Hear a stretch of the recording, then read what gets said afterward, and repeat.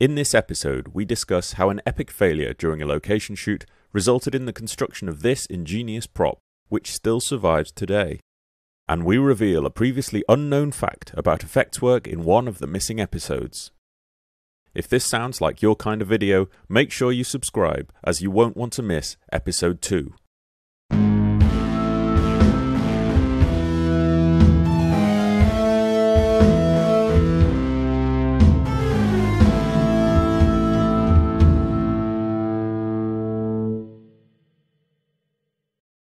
In November 1964, the second Doctor Who serial featuring the Daleks began, and in the days leading up to Christmas, their creator Terry Nation was commissioned to write a third serial. It was initially called The Pursuers. That story would eventually become The Chase, and as a tease for their return, a dead Dalek was shown in 2 episodes of the preceding adventure, The Space Museum.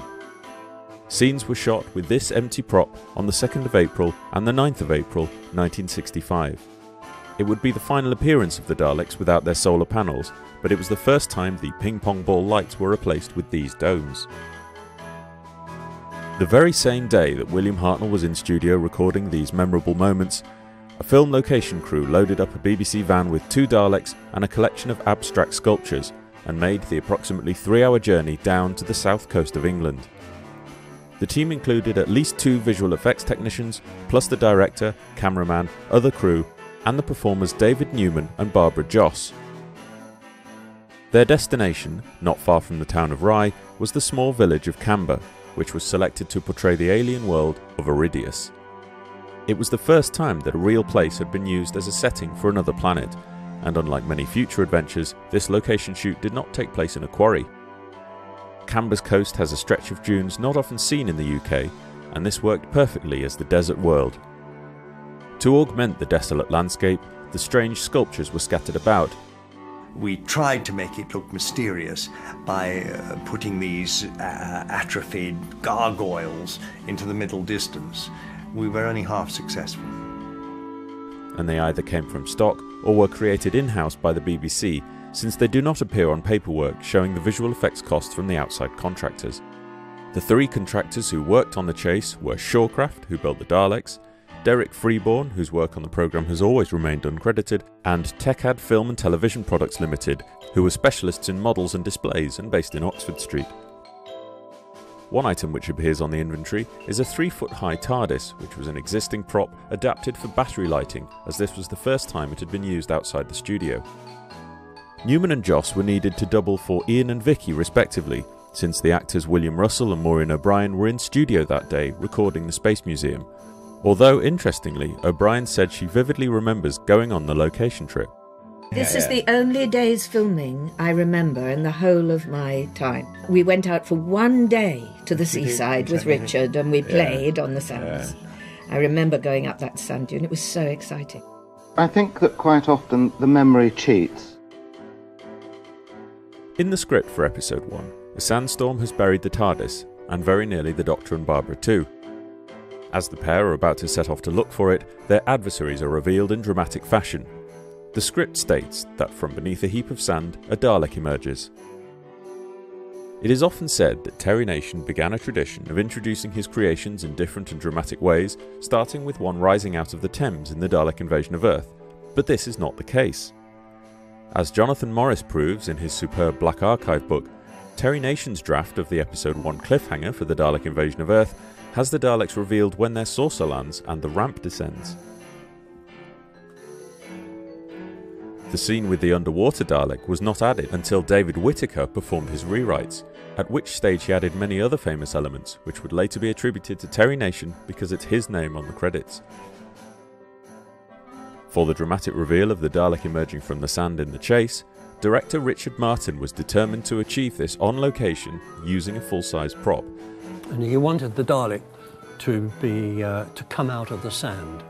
We tried to explain to him that if you half bury the Dalek in the sand, there's a certain sort of suction that builds up and it'd be impossible to pull out. Crew members dutifully began digging out a section of one of the dunes. This photo shows the process, with the excavation in the background and the pristine new prop ready for its burial. The Dalek in question was the 7th prop to be built, and was designed to be light enough to be walked across the sand, since the usual method of proportional casters would not work on this terrain. For this reason, it's termed a hover Dalek on the paperwork, and Shawcraft charged the BBC £130. Bill Roberts, who owned Shawcraft, would later describe the 7th Dalek as a spare which they had lying around. From this point onwards, Shawcraft always retained a Dalek at their workshop. It's surprising that the BBC paid full price for a new Dalek, which Shawcraft then kept.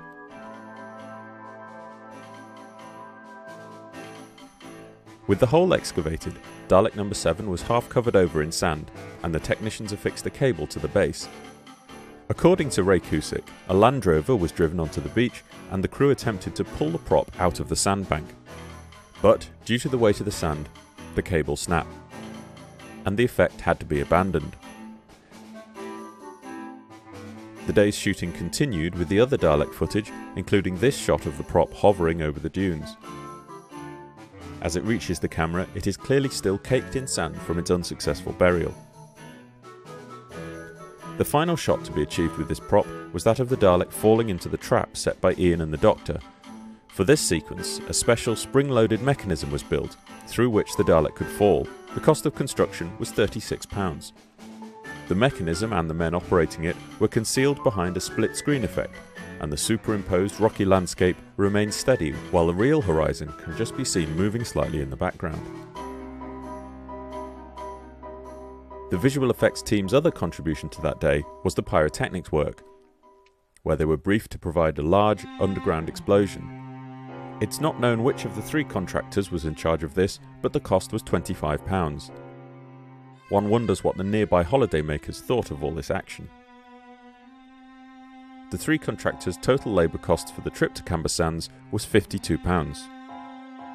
So what happened to Sandy the Hover Dalek?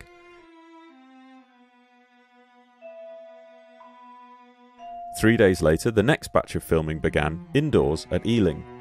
The 4 main Daleks were refurbished at a cost of £118. However, this was subsidised by the BBC publicity department to the tune of £100, so the cost of the Doctor Who production was only £18.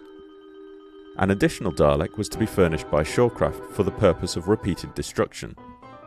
This constituted several hero parts, plus sets of dummy shoulders which could be destroyed in the battle with the mechanoids. The effects Dalek parts were supplied at a cost of £56. In addition, the Hover Dalek number 7 was used for these scenes on the Mary Celeste, where it ultimately pitched into the water tank. Director Richard Martin was not happy revealing the true nature of how a Dalek prop was put together. The damn thing's breaking apart there, which was very obviously a weakness and looked cheap when it happened. You could see there was nothing inside. I think it was a shame. If we knew it was going to break there, we should have had the globule Dalek inside.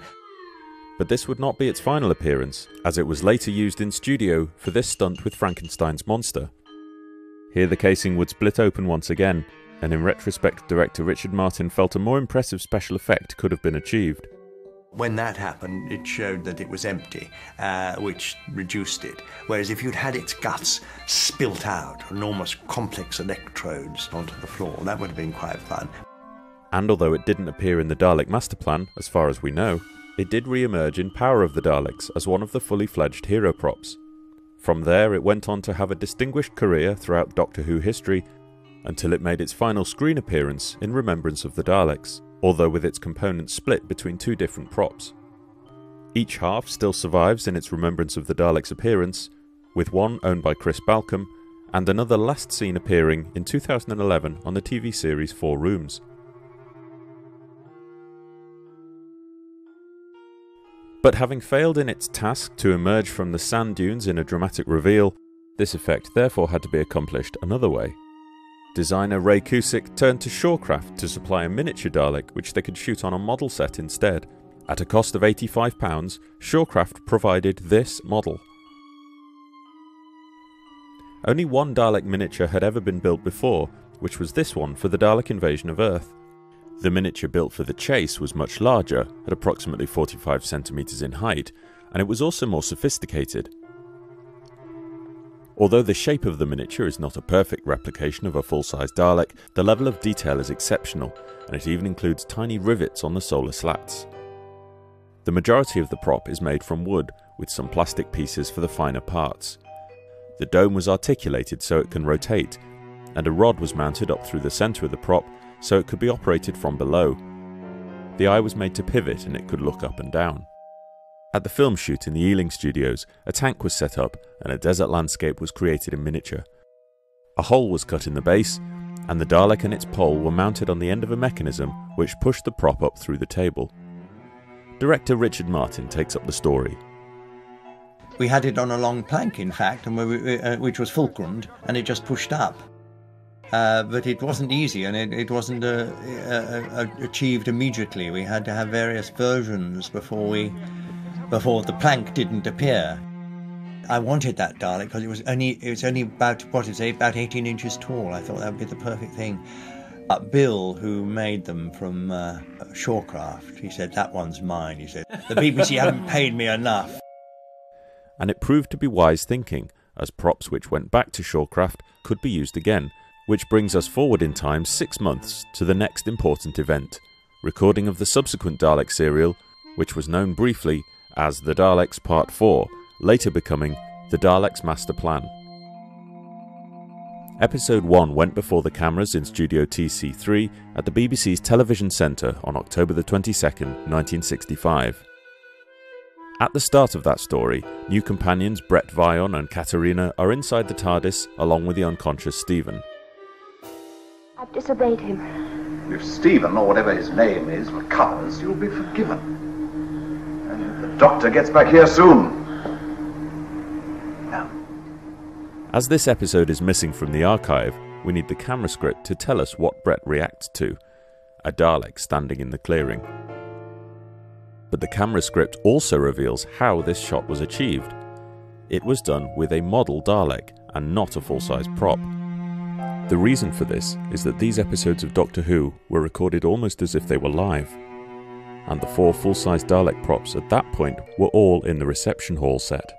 So to have one of them appear just briefly in the jungle would have necessitated 2 costly recording breaks, to move it there and move it back again. So what model might have been used? Thanks to this never-before-seen photograph from the set of the Daleks Master Plan, this question can be answered. Just as in the previous story, the cliffhanger to episode 1 was realised using the miniature built by Shorecraft and operated from beneath the table.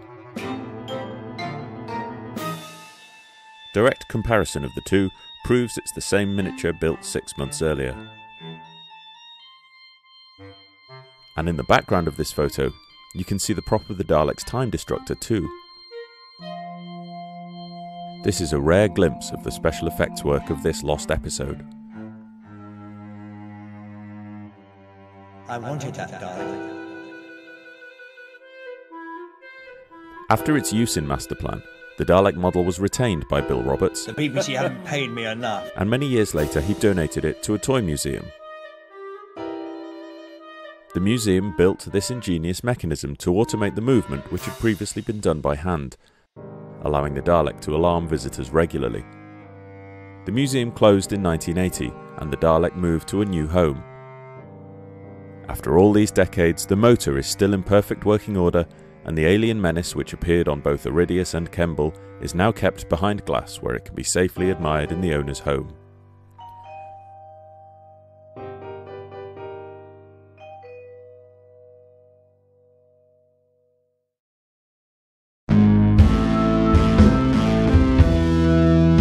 We hope you enjoyed our first episode, and we'd like to say a huge thanks to the owner of the miniature for sharing its story with us, and to Robert Q for the opportunity to share the rare Master Plan photo. We're very grateful to the people on Twitter who've helped us with resources, and to Graham Allen who specially wrote the music. Tune in at 5:15 on Monday next week for more exciting adventures with the Daleks. The BBC haven't paid me enough.